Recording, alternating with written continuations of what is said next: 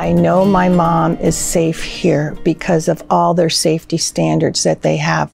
Everything done here is inclusive of the families, the communication to the families. You know, especially when your mom transfers or your parent transfers from an independent side to an assisted living, we're putting their lives into their hands. We checked out numerous places prior to moving my mom into this facility. We took tours, and my sister and I are both medical background, and so we were very, very particular, especially about the care, most importantly.